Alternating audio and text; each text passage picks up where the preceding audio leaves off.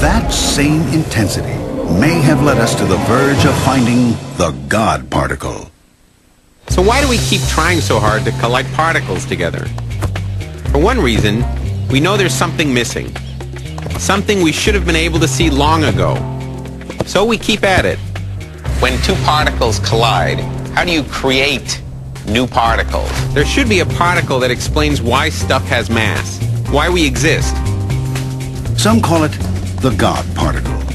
It's known as the Higgs boson, and though its existence was predicted in the 1960s, no one has yet to see it. To understand why it has to be there, you need to understand this. What particle physics really is quantum field theory. Not so long ago, it was thought that everything that exists now, all particles, existed from the moment time began. Not true. It's the fields that exist. Particles annihilate and get created. So the things that exist now maybe were created by particles in the early universe, but they certainly didn't exist in the early universe. Take, for example, an electron. The electron field permeates the universe, and an electron is a vibration of that field. You have to imagine it like the surface of a lake, and you throw a pebble in and you get some waves. Now imagine the waves kind of stay around where they are. They don't spread out. That little wave thing is an electron. Every time you throw a pebble in, you get another electron. There is a lake for every type of particle. The constant is energy. E equals mc squared says that the energy then is equal to the energy now. Could be in the form of mass, or it could be in the form of things moving around. And that's it. Quantum field theory. Fields fill space, and fields are the existence of particles. Physicists know that there is a field responsible for mass. Therefore, today we think that masses are generated because there is a Higgs particle. As the universe cooled, the Higgs field condensed, making it more difficult to move through space due to what we interpret as mass. And the God particle is the search for this Higgs particle, a way in which we can give mass to particles. As particles move through space, their interaction with the Higgs field is proportional to their mass. And one of the goals of the LHC is to finally find these things. To find the Higgs would answer a whole bunch of questions, but to not find it would have even more impact. Well, most physicists are a little uncomfortable with the fact that we haven't seen any so far. If there is no Higgs, who is generating the mass? Would be a great mystery. why? Because it's the best possible explanation we have for why we exist the way we do. So how will they find the Higgs? Particle signatures. Signatures of new physics. This is a cloud chamber, where the naked eye can actually see traces or signatures of fundamental particles. Originally built for examining clouds, this relatively simple box filled with dry ice and gas allows us to visualize subatomic particles. Amazing. When an ionizing particle goes through the cloud chamber, it again has only single atoms that are ionized, and you don't see those. But the mist inside the cloud chamber condenses on them, which you can then photograph, because it gets big enough to photograph. Signatures. Tangible proof that they exist. There's an electron. Look, that's a photon. Like the cloud chamber, spotting the Higgs particle will be a process of looking at signatures left behind by other particles in the LHC, or maybe even somewhere else. This is the Tevatron. It's also just outside Geneva, Illinois. At 1/4 the size of the LHC, it is the largest, most powerful collider presently in operation. So we're in the Tevatron tunnel, a 4-mile-long ring, the final stage of the accelerator at Fermilab. The Tevatron was critical to the development of the superconducting magnets that would later become the backbone of the LHC. Tevatron is like time machine because it can produce particles at the beginning of the universe. The physicists here have been searching for the Higgs particle for 25 years. And some say they may find it before the LHC turns on. Will they find the interesting Higgs particle before LHC is on? They have a tiny chance. But once the LHC turns on, the primary attention of all physics, including that of the Tevatron, will be at the LHC.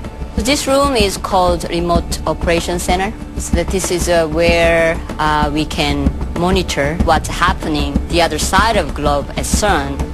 A remote operation center across the globe to look, for the God particle. Sir Isaac Newton would be pleased.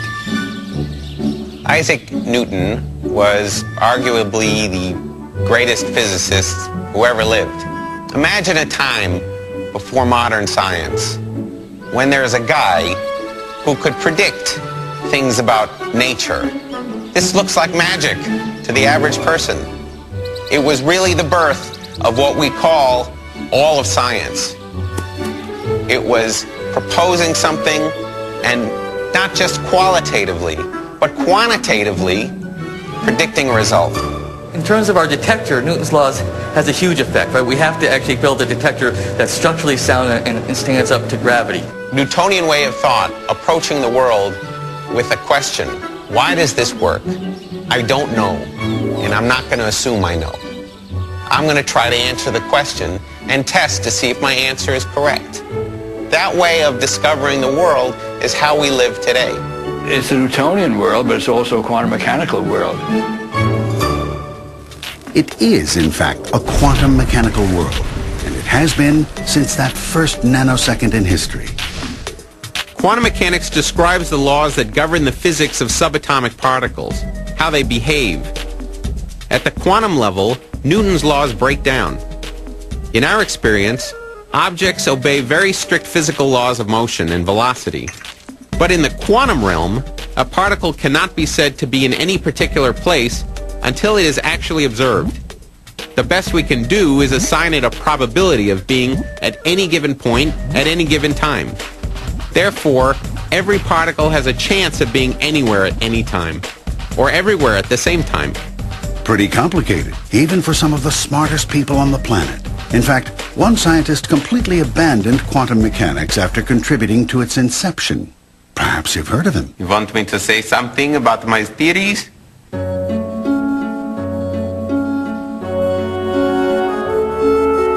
Einstein is really special because he really did everything by himself on a problem which other people were even scared to try to attack. We all work with Dr. Einstein. He's my good friend in a sense because the accelerators would not work without Einstein. In fact, I experience Einstein every day.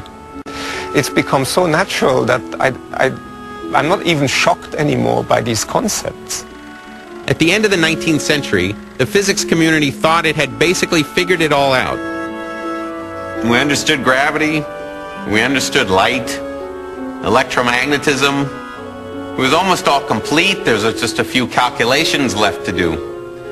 And then Einstein throws a huge wrench into it and gives us relativity, says things move through time differently if they're moving relative to each other. And of course, he gave us arguably the most famous equation ever written, which basically states the amazing truth that energy and mass are different forms of the same thing. There are a number of ways you can use Einstein's equation, E equals mc squared. One of them is you can build a power station, you take a tiny bit of m, mass, and you get the energy out of it, and you power a city. What we're doing is doing that process in reverse. He came up with some of the most dramatic developments in physical theory in 300 years. He created the birth of quantum mechanics. And then, of course, he would make teenage girls faint. I can't explain that, but he was bigger than Elvis. And he was a very good-looking man as well.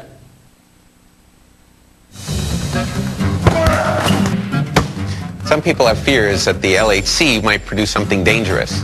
We're going to create black holes that are going to destroy the universe. Or maybe the LHC could be used as a weapon or something. No, we're not building a bomb here. There is no sort of weapons building. It requires 17 miles of real estate in order to actually produce a beam of that strength. Not very practical. However, it is practical in producing cutting-edge science. And the hope for the LHC is we'll see things that we've never seen before, and we'll understand things that we haven't understood until now.